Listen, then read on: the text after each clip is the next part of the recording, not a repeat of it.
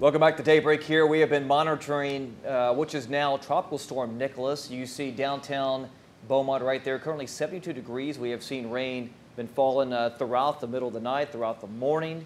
And in case you're or about to get on the road, maybe to work, please be cautious. We've seen several power outages in mid-county, especially the Port Neches area, here in the Beaumont area, where there's over 2,000 to 3,000 people that are without power right now.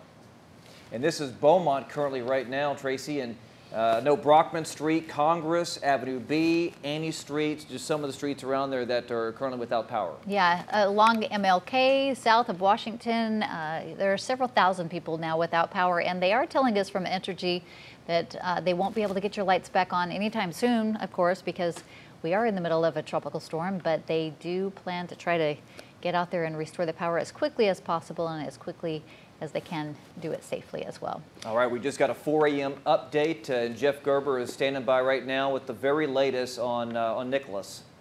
Yeah, it was a hurricane, now down to tropical storm strength as we take a look at what's going on over to Horseman's Western Shore, where we picked up just a little over a half an inch of rain so far since midnight. You can see the storm itself starting to work its way just to the west of Galveston Bay. It's about 20-30 miles southwest of Galveston, and continues to move off towards the north and east. Heavy rain out ahead of this, and that's what we've been seeing overnight, some of these bands coming in. Another strong band of some rain still off the coast. That's going to be slow moving in, so we'll see it maybe a little bit later on this morning. But out ahead of this one main band here has been some isolated bands of some pretty heavy rainfall. Here's the 4 o'clock update. Winds are at 70 miles an hour. It is now moving to the north-northeast at about 9 miles per hour. So it's still moving at a pretty good pace. It's down a little bit from the last update, where it was moving north-northeast at about 10. Here's the latest track from the Hurricane Center. It takes it up towards Houston around 1 o'clock this afternoon, winds at 50 miles an hour, then brings it into southeast Texas early tomorrow morning, late tonight, with winds at about 35 miles per hour. And then as we get into Wednesday afternoon, it'll shift over into southwest Louisiana. Once it gets close to the Sabine River or over top of us, most of the rain will be off towards our east. So we're expecting the rain could be heavy at times throughout the day today, and then as we get into late tonight into tomorrow, that rain should shift to the east and we should start to dry out a little bit. Not expecting a lot of rain on Wednesday and the rest of the week as this thing kind of slowly pushes into parts of southwest Louisiana. Looks like it could stick around into Thursday over into parts of southwestern Louisiana, south central Louisiana. But like I said, with the rain on the east side of this, that doesn't mean we're going to get a ton of rain here. We're expecting still about 5 to maybe 10 inches in some spots. Here's current radar, and for the most part, it's moderate to light rainfall. We have a few pockets of heavier rainfall where you're seeing a little bit of the yellow. We'll take you down to the Gulf of Mexico. That's that big batch of some very heavy rain. It's been slowly trying to work its way northward. It's being pushed by the center of the storm, which is just south there of Friendswood and just towards the west of Galveston. But this stuff will slowly try to work its way up towards us this morning. We're not going to see a big push of heavy rain push through the area here over the next hour or so. This stuff is slowly moving towards the north. As we look at rainfall totals so far, this is over the last 12 hours. Up in the lakes, maybe half an inch or so, and then down around the triangle, basically from, say, Lumberton southward, we've been seeing anywhere from 1 to 2 inches of rainfall over the last 12 hours. A couple of pockets where you might see a little bit more than maybe 2 inches, but for the most part, 1 to 2 inches. Not a lot of rain so far with this. The heavy stuff still down into the Gulf of Mexico, and we could see some of those heavier amounts come in later on for this morning. Overall, anywhere between about 3 and 7 inches of rainfall, with maybe some isolated spots picking up close to 10 inches of rainfall across the area. So I think we can handle that amount of rain. It's these bands that come in, and if they would drop something, maybe 3-4 inches of rain in a short amount of time, that's where we could run into some flash flooding. And we'll be watching for that. We do have a flash flood watch out that goes until 6 o'clock. You can see down there in the red down towards Galveston Bay, where the center of the storm is. They're under a flash flood warning right now, where they've been picking up some very heavy rainfall here over the last couple of hours or so. As far as winds are concerned, generally right now between about 15 and 25. We had one gust earlier that I saw out of Municipal Airport in Beaumont with 41. That's with one of those bands coming through. But generally it's been between about 15 and 25 miles per hour. The heavier winds, of course, down towards Houston and Galveston, 39 to 43 there, where they've been seeing a little bit bit closer to the center of the storm. We do have a tropical storm warning out. We could see wind gusts still upwards of 35, maybe 40 miles per hour as the storm gets a little bit closer towards us later on this afternoon. So we'll be watching for that.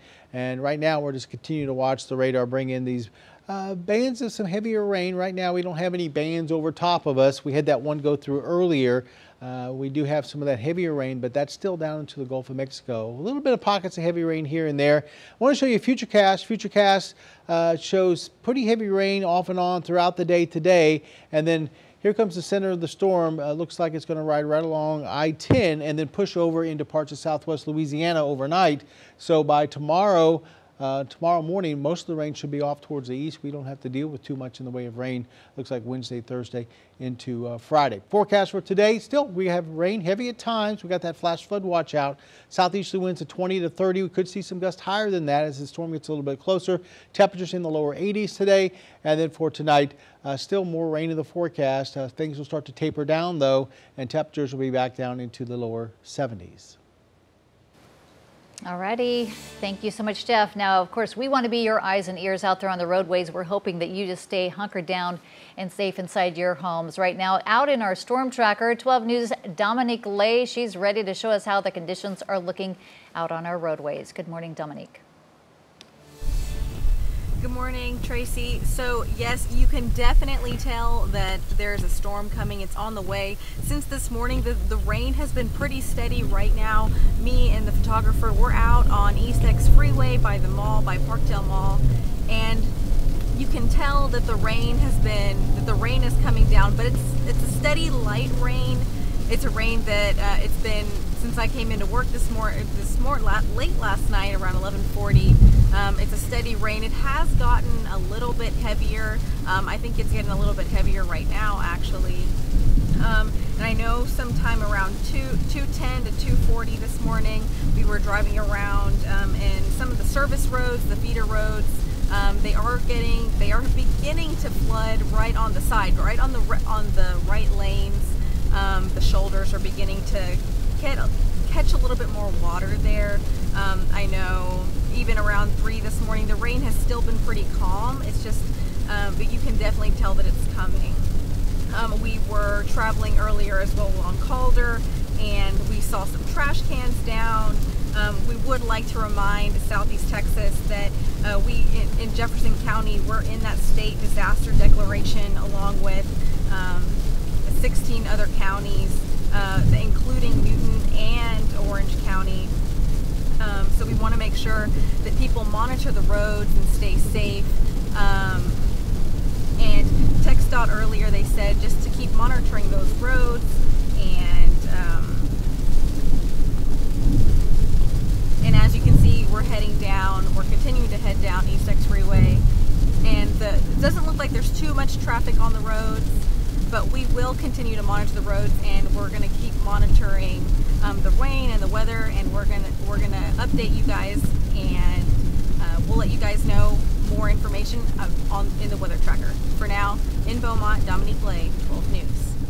All right, thank you so much, Dominique, for that live view for us. And of course, those low-lying areas, those places that typically pond, the feeder roads, those are the areas that you really need to be aware of if you do have to get out, and hopefully you don't this morning, right? Yeah, and it's pouring down right now, and of course, there is some power outages around Southeast Texas right now, Beaumont, especially in Port Neches, where we have seen that reports of generators kind of blowing up over there. Now, if you live by the Oak Bluff Cemetery, Port Neches Park, Nature's River Wheelhouse, more than likely you have no power, that's West Street, MacArthur, Block, Dallas Street, Grisby Avenue, Port Neches Avenue, Pine Street, all around there. You see it's all red.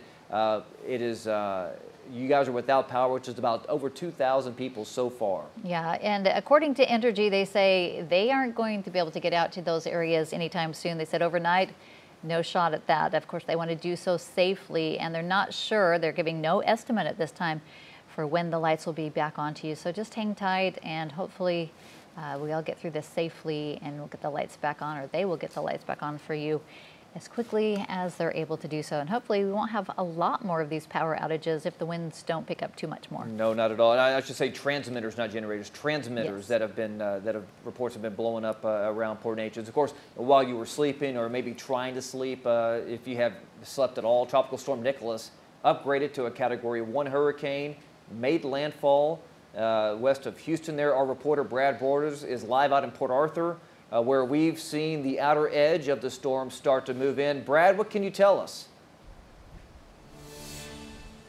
Yeah, Nick, it's really starting to run in the last couple of minutes. The rain and winds really picking up here in downtown Port Arthur. We're here in the downtown pavilion. You can see behind me the winds are really whipping these trees around here outside. Last couple of minutes, a lot of this rain starting to come in. It's been pretty...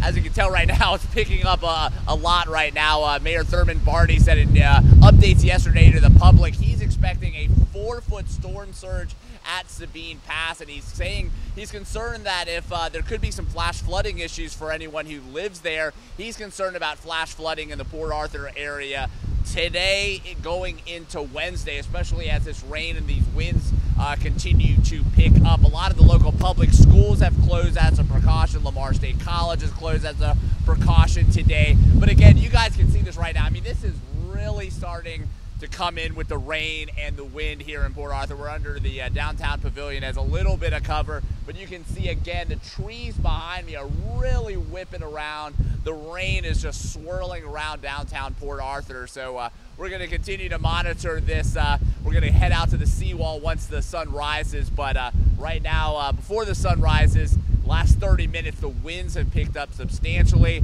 Mayor Barney also told the public, again, reminding them, if you see flash flooding, don't try to drive through it, turn around, don't drown. The message can't be reiterated enough in storms like this. But you guys can see, I mean, this is like hitting my back really hard. It's really kind of getting a lot more forceful right now, so we're going to continue to monitor the situation in Port Arthur. For now, I'm reporting live in Port Arthur. Back to you all. Thank you so much, Brad. And of course, turn around, don't drown, and you don't want to get stuck or stalled in those high waters. Also, you never know what's under there. There could be a down power line or something, so just avoid those high water areas. And the American Red Cross also jumping in to help just in case. They say they've already opened up 6 shelters for those affected by the storm, 2 in Southeast Texas, 1 in Orange at the Orange Church of God and 1 in Nederland at First Baptist Church of Nederland. Now the addresses, both there on your screen. The American Red Cross says that it's on standby to open more shelters if they are needed. And you may have heard these whooshing sounds outside your window. A lot of you hearing the rain come down on top of your roofs overnight, maybe waking you up as well. This video sent to us by one of our 12 News crew in the north end of Beaumont. This is outside his house. Of course, if you're going to take video, pictures, we'd love to see it. Just make sure that you do it safely, and you can always upload it to our website, 12newsnow.com, and go to the Near Me tab there on your app on your phone. Send us those pictures, and we'd love to share those with your neighbors. Your pics and video with 12 News. Just go to the Near Me tab inside the 12 News Now app and click Share with Us.